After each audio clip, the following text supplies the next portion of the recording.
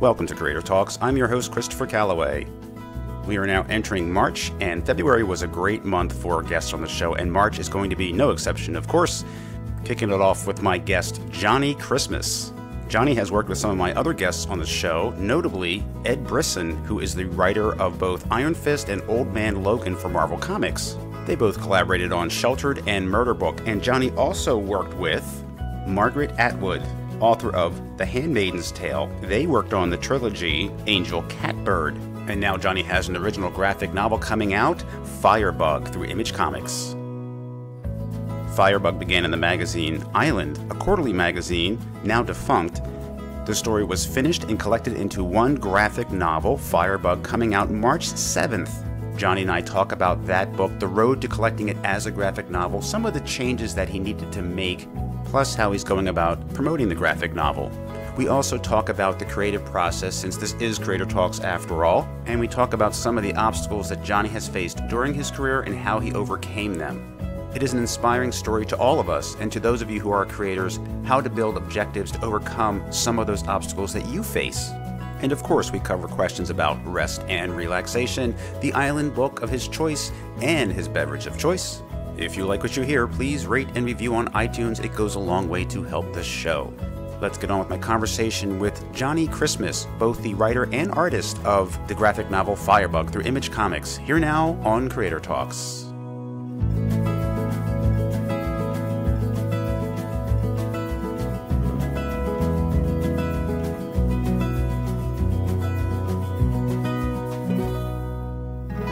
Johnnie, welcome to Creator Talks. Hey, how's it going, Christopher? It's going well, and I appreciate your rescheduling. I scheduled our interview on Super Bowl Sunday, and I'm not a big sports fan, so that date did not occur to me that that's when the Super Bowl fell. I'm okay with sports, I just don't follow it fanatically. And Johnnie, did you watch the Super Bowl at all? Were you into sports at all? I'm into advertising, so I mostly for the ads, but I did catch the game in between ads. Okay, yeah, I had the sound off, and I did see the ads, which I was glad I did too, because there were some brilliant ones out there. It was a good game. I mean, whether you were into football or not, it was a good game. A lot of back and forth. Quite exciting. Before we get to your latest work, Firebug, I do want to touch upon a few milestones in your career, key events, that would be of interest to my listeners to get an idea about you and your work and how you approach it. You started out in comics working on a webcomic, Spectre of Sound, and that was your first time you wrote and drew the story. You did everything soup to nuts on that one. When you worked on that, what did you come to realize were your strengths in storytelling, and what things did you want to work hard on refining as you went along? What was really helpful, brevity became really important, and realizing just how much you need to cut. So I needed to sharpen up the storytelling aspect and get to the point a lot quicker. That was a real gift of doing a webcomic, because you just don't have the time, or like it's not like a 600-page graphic novel. You have to give a tasty bit and then you wait. And so you got to keep people engaged. So you got to get to it. That was the most important thing that I learned in it. I haven't read that one. So did that come out on a weekly basis? Yeah, I had this like ridiculous idea. I was going to drop it daily, actually, just like brand new daily, 7 days a week. So I banked it for like a month, and then I started dropping them relentlessly. I think I got 30 in, and then I was going to take another break and start dropping them again. I think maybe Shelter came through at that point. So then that was the end of Spectre of Sound. Is that still just on the web right now? If it's even on the web right now. That might be why I haven't read it. I might have tried. I don't remember. You mentioned Sheltered, and you collaborated and co-created that with Ed Brisson as well as Murder Book. And I've spoken to Ed on the show. We talked about his writing Iron Fist and Old Man Logan for Marvel, and I've met him at Heroes Con. Super nice guy, very enthusiastic, gives you 100% of his attention.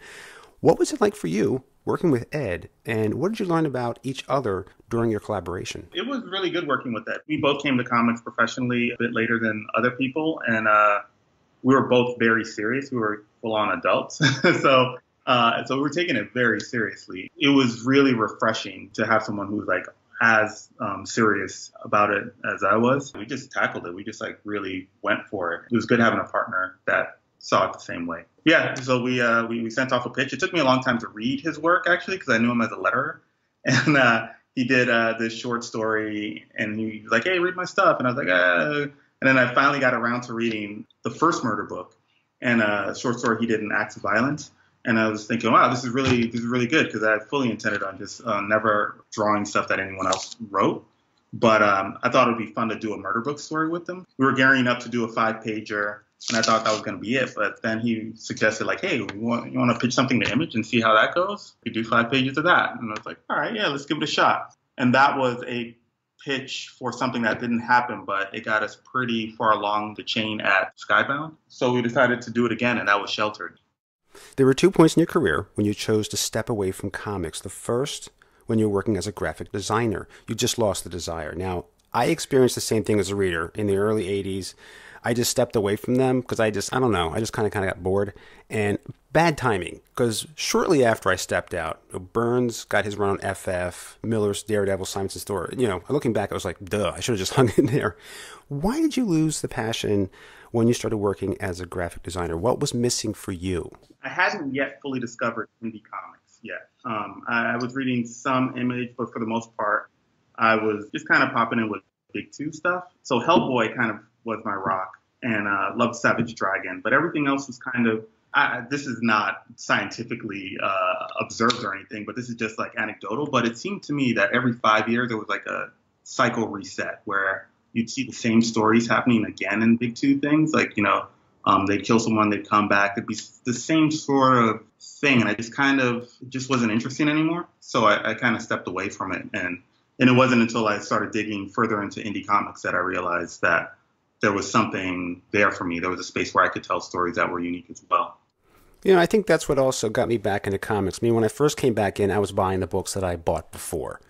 And I think I was just at that stage in my life where there were other interests. But I agree with you that now with the indie comics and smaller publishers, I buy so many of their books because it's a mini series, a maxi series. It's something new. It's not usually tied to anything else. So I find it very accessible. I don't feel there's a whole lot of baggage there. Usually there's no baggage at all or history. So it's easier for me to get into it. And I think for a lot of readers who have come into comics, it's easier to get into. Although I still buy my old favorites, usually following a creative team than a character so much. But I can see exactly what you mean, that there's just more there in terms of the type of comic, the subject matter that you can cover outside of the intellectual properties of the Big Two. Exactly. I feel like I just kind of wait it out. Like every now and then someone will tell me, oh, a story from X character happening right now at the Big Two. And at that point, word of mouth will get to me, and then I'll check it out. But to keep on going at it, to keep reading the same thing in hopes of a miracle, doesn't make any sense when every month there's a miracle happening at Image. Every month there's a miracle happening at Dark Horse or at, Self-Made Hero or wherever else, Fantagraphics, Top Shelf. There's all this like incredible new stuff that you couldn't even predict because that someone's been pulled up crafting this beautiful masterpiece for years, and then they just drop it on you out the blue. It's a wonderful time to be reading comics, and there's just a lot of variety, and I'm glad to partake in that stuff. And it's killing me because I don't have a budget. I try to, but yeah, I buy so much because I like so much, and it's nice to sit down with your pile of books and go, all this stuff is different. A good variety of writers and artists that I really enjoy, and I don't look at anything very rarely and say, I'm going to read this last. I'm not really that into it because it just doesn't stay in the pile. It's like, okay, where do I start? Good problem to have. Now, there was another time you chose to step away from comics after a personal tragedy, and how you dealt with it was inspirational. If you would please share what happened, how you dealt with the grief, and why you decided on a 5-year plan to return to comics. I was married, and my wife was diagnosed with an aggressive form of cancer, and since passed away. So I just didn't really know what to do with myself. I just kind of, worked at a warehouse. I just kind of, I was just trying to figure it out, moving day to day. And at a certain point, I figured, okay, I'm going to try and just really go hard on comics. So that's the one thing that held my interest. When nothing is interesting to you and life doesn't have much sweetness left to it, you just gravitate to whatever light is there. The only thing that kind of attracted me was comics. So I took a year off of everything. And then after that, I thought, okay, let me give myself 5 years to do comics. And I gave myself these really strict signposts. So like, be a professional comic artist in a year, do this and that at year 2, have this at year 3, which was like really insane. But I was, like, what did I have to lose? I had nothing. I had everything to gain, but nothing to lose. So I just went hard, and it all kind of panned out. Shelter got picked up, I think, 9 months into the first year. Everything just sort of fell into place after that, and I've been pretty fortunate with my career thus far. And yeah, and I think giving myself a hard deadline was, and something to focus on, anything, was instrumental to picking up the pieces, as they say. Yeah, no, I think that's a fantastic plan. I mean, to have set a goal like that with milestones is really important, because we all want to get somewhere with something that we're working on, either at work or a personal project or something like that. And if you don't set realistic goals that you know you can hit along the way and just say, I'm going to get from A to B in this time with nothing in between, it's going to be disappointing. So you got to set those smaller road marks along the way that you can try to hit and make them realistic. That's what I do, and it works for me. And, rather than just saying, I'm going to be at this point, in 2 years. And there's a lot in between to get there. But I think that's good advice for anybody. Have a plan. No matter what you're doing, have a plan and set realistic goals. And so it's by no stroke of luck that you were so successful, although you have to be at the right place at the right time. Luck is basically, so you just prepare yourself as well as you can and just be prepared and then hope to get lucky that you can sort of squeeze your way through the cracks, but you got to be ready for that opportunity. The opportunity is all luck, but the preparation is all in your hands. One more book I wanted to touch upon before we get to Firebug. You connected with Margaret Atwood, the Canadian poet, who wrote The Handmaid's Tale, and that's also been a movie and a Netflix series.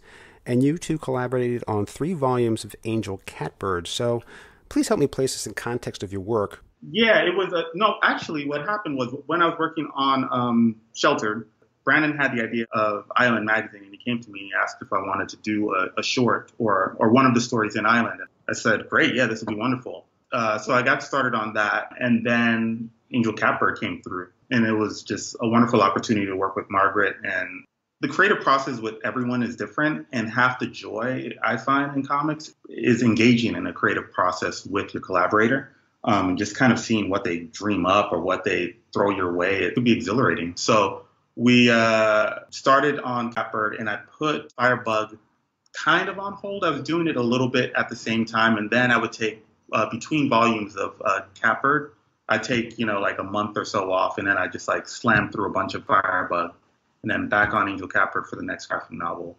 Take another break, slam through a bunch of Firebug, and then after the last one, then I just went full tilt on what was left with Firebug. But the thing was, between the start of Firebug and picking it up again full time, there was Island went away. So Firebug became a graphic novel instead of a episodic thing.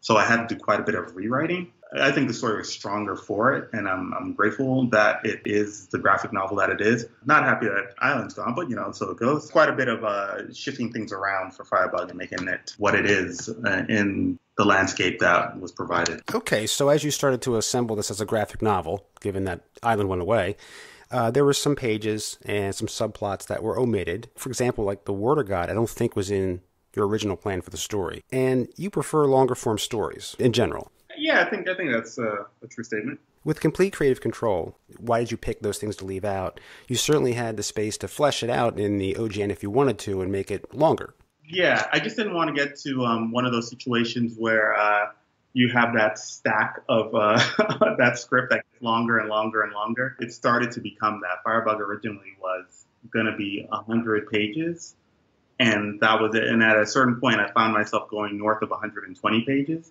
And that started to worry me. So I went back in and I thought, okay, brevity is the soul of wit. Let's just start razoring off some things. And I just started killing my darlings. If it wasn't absolutely essential to the plot, then it was on the chopping block. Because some of the stuff would have just been awesome to draw and just so much fun. It would be serving myself and not the reader. That's when you're starting to get in the dangerous territory of the storyteller, I think. Now, would you say you have enough there that wound up on the cutting room floor? You could take some of those elements and possibly continue the story later and address some of those ideas. Oh, yeah, absolutely. If I do more Firebug, to maybe do it, but I'll have to reassess and see what that story needs instead of just shoehorning them in. Though I really want to get some of that stuff in, but a lot of times you really have to see, play the ball where it lays, as they say, and pick up the story. So we'll see. We'll see if any of that stuff ever sees the light of day. But even just writing it out and drawing some of it, just going through the process helps the final product, because sometimes seeing what all can be gives you reassurance. Like if you got a lot of strong stuff on a cutting room floor, probably have a lot of strong stuff. Shorter better than longer if you can. Now, if you can continue on with the story, you had plenty of time to put together this OJ because you had started doing it serialized in Island Magazine. Now, if you were to come back and do another story, would you do it as another graphic novel, or would you want to break it into chapters, say single copies instead of a full volume? That's a really good question, and something I'm sort of considering now. Doing it in single issues is really great advertising. Every month you have a reminder that this thing is happening, and people see it along the way, and they can get it as a graphic novel in the end. But since it is coming out as a graphic novel, staying true to the format in which it first arrived is probably the most sensible thing to do. But we'll see.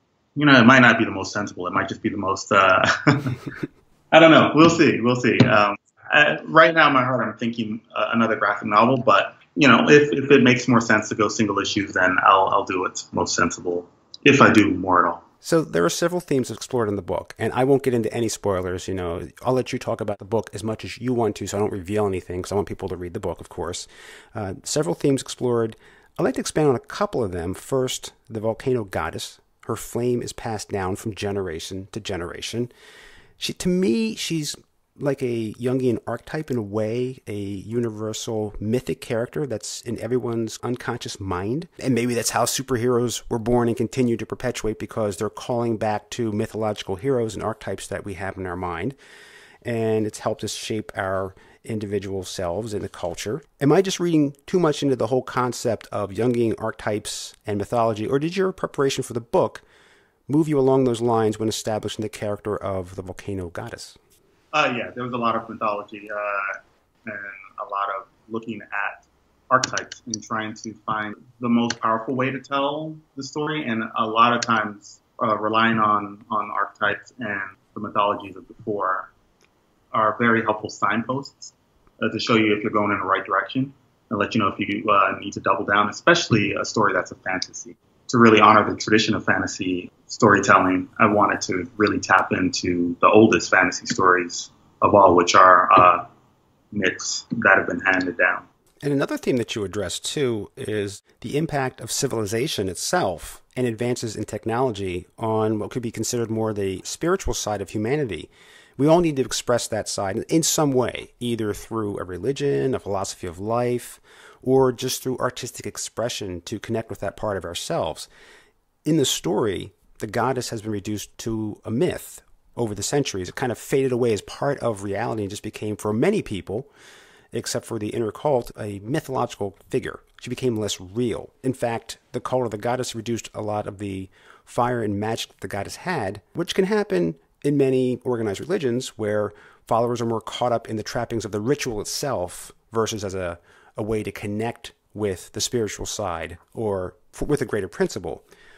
Was there anything that you experienced that made you decide to address society's disconnect with the spiritual side through your graphic novel? It rings true. I'm not a very spiritual person. Let's put that right out there. But I noticed that a lot of what we do and where we go in terms of the stuff that's inside is all very of the moment and very tactile and now, right? So there's not a lot of self-reflection or examination. And religion, for a lot of people, that's been where a lot of people start that journey. So just observing the world around me, not with judgment, just, it's just kind of what I see. I thought that would ring true in that story to most of the readers, because that's very much like the world we live in now. It just has fire goddesses. Yeah, and I'm glad you addressed it from that way through this fantasy story. And, again, I'm not casting judgment about religion. I'm just saying that everyone has some time they need to reflect, to step back, to connect either with themselves or with their spiritual side, because we do get caught up in the trappings of the world and living day to day and all the noise and all the technology and responding to this tweet and everything, that you just kind of lose yourself in just trying to keep up with everything. And you forget where culture came from, the things behind it. You're just so tied to technology, disconnect with the world and with other people for that matter. Yeah, exactly. I think if we were really engaging with each other a little bit more, I think things would be a lot more rewarding. We're very much new to this social way of engaging. There have been rewards in it, and it'll probably yield more rewards. It's interesting to take note of this specific moment in history because it's never happened before. It'll probably never happen again, and it's quite interesting. Now, the book is dedicated to your mother, Constance. Why is that? A lot of time when you're telling a story, you don't really know what it's about. For me, anyway, I start with the characters and I just let them start leading the way. I have an idea of where the plot's going. I have that sort of hashed out. But the characters will let me know whether that's true or not because they make the decisions. And as I was going along, and themes are presented sort of in the same way. And as I was going along, I realized that a lot of it had a lot to do with mother-child relationship, which is not what I intended it as. Like, I didn't sit down and go, like, I'm going to tell them a story about parenthood. As I was going further along, I realized just how important it was to Keegan as she kept speaking to me through her actions, showing actually what was important. I thought, oh, wow, this is really about mothers. So I thought it was fitting to dedicate it to my mother. And let me ask you about the creative team. You have quite a team with you. Tamara Bonfillon on coloring and Ariana Ma on letters. Now, you must have assembled a team for this book, correct? Yeah. Did you discuss many of the book's themes with your creative team? And did they share any insights or ideas from their own experience that somehow worked into the story? No, it was pretty compartmentalized in terms of the story aspects because I just kind of went off and tried to figure it out. I told them kind of what I wanted to convey, the feeling I wanted to convey more than anything, because I didn't have full nuts and bolts as we were going along. Because at the very start, it was going to be episodic in Island. It's going to be much more poetic. Whereas as a graphic novel, I wanted it to have a bit more page turny. But the first iteration was going to be a lot more. That first part in Island that was very action packed and dense was going to be like a teaser, and then it was going to like space way out and get like really poetic. So I told him I wanted a watercolory kind of effect and a sort of a brushy type effect. I reached out to Tamara and asked if it was possible, and she said she could do it, and it's amazing what she's done.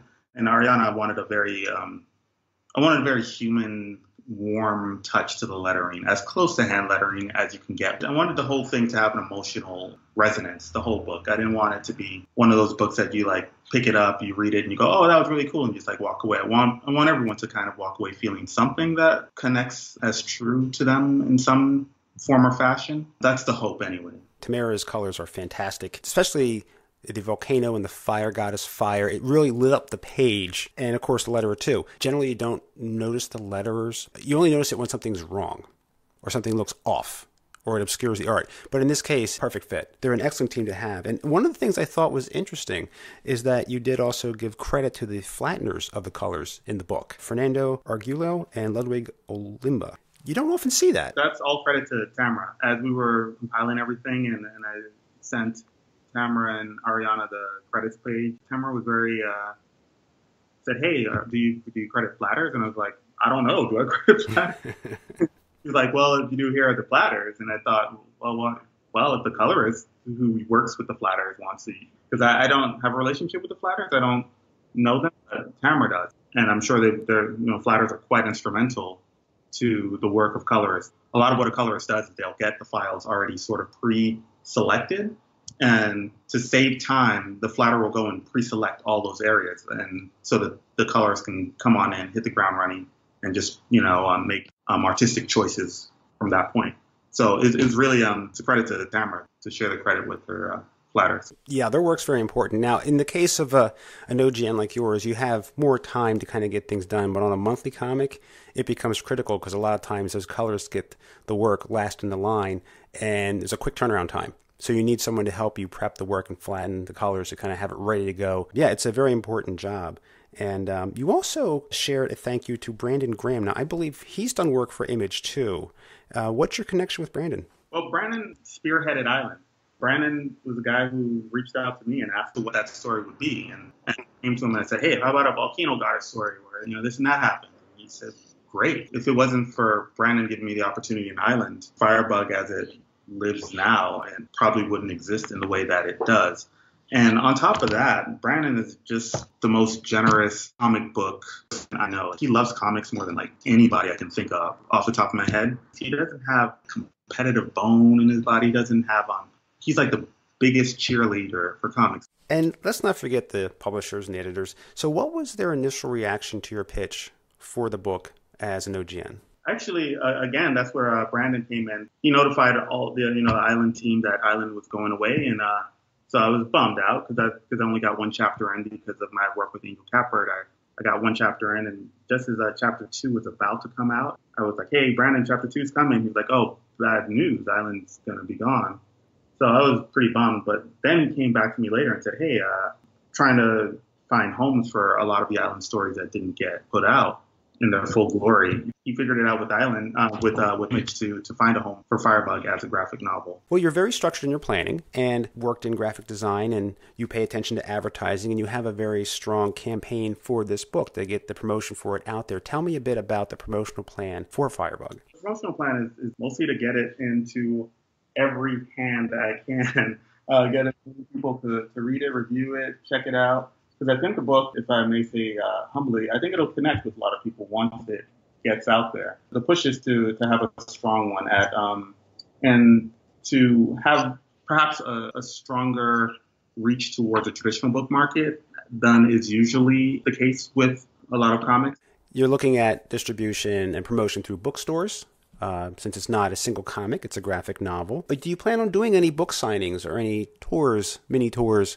I know you're up in Vancouver, but do you plan on going to bookstores in that area or convention signings or anything like that in the near future? So I'm going to do Emerald City this year. So that's March 1st through 4th, which is right before the book actually hits comic shops, but gonna have the book out. So if anyone wants an advance to grab it before they can at their comic shop, time at Emerald City, just to get some readers to start talking about it before it hits the shops.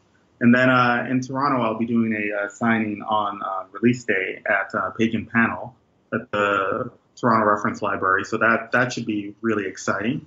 6 p.m. signing on the 7th. And then in Hamilton in Ontario, I'll be doing the next day on March 8th. I'll be signing copies as well. And then I'm going to go to Amalgam Comics in Philly, which I'm very excited to do, and do a talk and a signing there as well on the 10th, which will be a Saturday. And I'll be doing a signing here in Vancouver on I think March 25th at Pulp Fiction Books. That'll be our Vancouver launch of Firebug. Are those dates going to be on your website, or how do we see that list of tour dates? Most of them are already up on the website right now. Go to johnnychristmas.com, and in the appearances section, you can see where I'm going to be.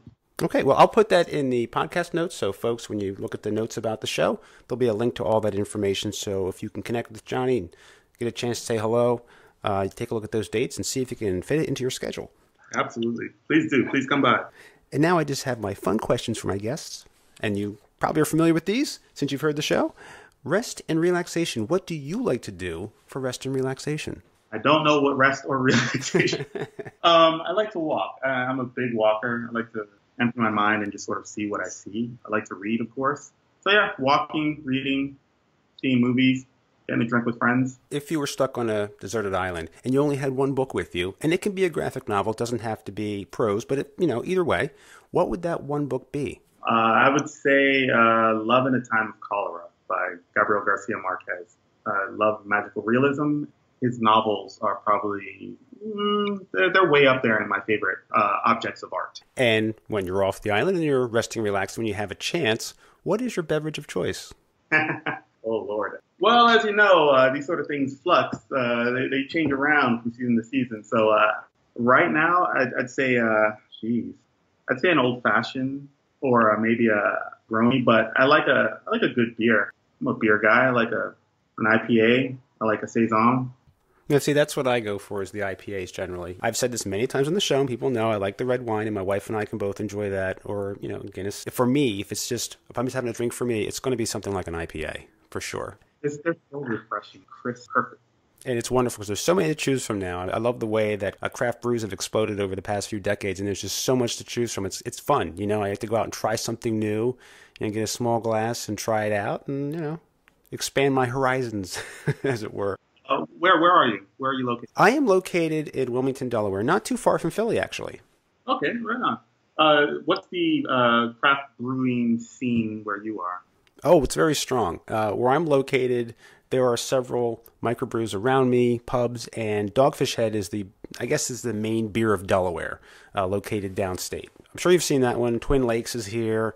Fordham's not too far from here. There's a whole bunch. I mean, it's just many, but probably the longest running and one of the first craft brews was Dogfish Head. So I tend to like a 60-minute IPA. I like the 90-minute IPAs very good if I'm not doing anything. A friend and I went to a show yesterday, and he wanted a 120. I said I want to stay awake for the show, so I'm not going to have a 120. But they always serve you like an 8-ounce glass of that because it's very strong. Very good. So it's my favorite brand probably. And they're not paying me to say that. So there's Brass Neck Brewing. There's lots of if I start, I'm not going to stop with all. I'm just going to leave it there. But yeah, lots of amazing things been springing up all over town over the past couple of years. It's been a beer drinker's renaissance. I've been to Canada a couple times, and I was up in Toronto around 2010 with my wife for a seminar, and we did a little tour of Toronto, and there is a brewery up there, and as far as I know, it's still there, Steam Whistle. Oh, yeah. Is a Pilsner, and we actually got a tour. They were full, but they said, we'll fit you in. And we're like, gee, thanks so much. And we got a really nice tour of the brewery. Canadians, man. It's the loveliest place on earth. I'll never forget because the tour guide looked and reminded me in mannerisms of Jimmy Fallon. So I felt like I was getting a tour by Jimmy Fallon. Then afterwards, you had a sample of the beer in your little glass, and I still have it. So, yeah, it was a highlight of the trip. Really enjoyed that. Awesome. Now, if they made an action figure of you, what would your accessory be? I think that's the best question I've ever been asked. Oh my goodness, what would my accessory be? Jeez Louise. That's worse than the Island Book, isn't it? If I had an accessory, it would be probably an inking brush or a pencil, which is not very exciting. I know as I say it. So I need to start taking up motorcycle racing or something really awesome so I can a better accessory. Because come on, man, really? Because that's what it would probably be. I got to figure some things out, man. Yeah, for myself, I have no idea what I would say is my accessory. I mean, it depends, time of day, what I'm doing. But for me, it's become just basically a little notebook that I carry around with me. So when I'm thinking about who I want to interview or what I want to ask, I just sit there and start scribbling down notes. I'm always seen with that from hanging out someplace, grabbing a coffee or grabbing a drink. I'm sitting there writing, just thinking through things. So I guess for now, it's my accessory. Plus, I like to get back to pen and ink and not always be working on the computer because I'm on it all day for work and we're working on podcasts. So it's nice to get back to that feeling of just writing, Yeah. I love hearing the sound of lead on paper. It's very soft, but it's the biofeedback in your hand and the slight hearing of the lead dragging across the paper. I was drawing digitally for quite a little bit, and I've switched back to drawing traditionally just so I can kind of reconnect a little bit and have a little bit less screen time. No, it is nice to reconnect with the physical implements of drawing and writing. I miss that. So, yeah, it's fun to do it. Well, Johnnie, I know the book's coming out March 7th, so look forward to seeing that come out. And everybody should check it out. Beautifully written, beautifully drawn, a lot of great themes explored. Just a really solid read, and it's all, in a graphic novel, all one and done, so you're not going to be left hanging. You can read through it and get the entire experience all at once. So, Johnnie, thanks so much for being on Creator Talks. Oh, thanks so much for having me, Christopher. I really appreciate it. I hope you enjoyed the interview with Johnnie Christmas. It was just one of those things where we had difficulty with our Skype connection, but things did work out okay. We did learn a little bit more about Johnnie and his upcoming graphic novel, Firebug, coming out this week. I will say that given that I speak to people all over the globe, I'm pretty happy with the service. Things have gone pretty well with Skype and with my recording equipment. I can't really complain. I've only had just a couple of difficulties, and most of them have been transparent to you, the audience, and I hope to keep it that way. Now, before closing, I just want to update you on a few projects that guests that have been on the show are working on right now. First up is Ron Randall, who was on episode 11 of Creator Talks. He is working on the next chapter of Mercy St. Clair's adventures called Chapeltown. It is a Kickstarter. It's going to be at least 96 pages. That's before the first stretch goal is reached. And it has about 20 days left. So to keep bringing fans new stories of Mercy St. Clair, this is going to be how it's done, is through Kickstarter. So please support Ron, check out the Kickstarter, and pledge whatever you can. Every little bit helps. Another Kickstarter ongoing with about 12 days left to go are by my former guest John Sims and Lee Miluski, who are in episode number 56. They are working on part 2 of the 3-part Dissension, the sci-fi space horror story. So you'll want to check that one out and do what you can to help support it. And if you're listening to this podcast on the Thursday that it drops, there's about 1 day left to jump on board Amazing Age 0. This is the 0 issue that was going to be part of Free Comic Book Day, but Diamond would not accept it. So Matthew David Smith, who was on episode 64, is turning to Kickstarter to make this book happen. So for all 3, pledge whatever you can. Every little bit helps. And also check out the podcasts if you don't know anything about the books to see what they're all about and what the creators are all about. Coming up next week, Jordan Hart talking about his comic book Doppelganger being published by one of my favorite publishers, Alterna Comics. Their books are on newsprint for just $1.50, so don't miss it. Thank you for joining me for Creator Talks this week.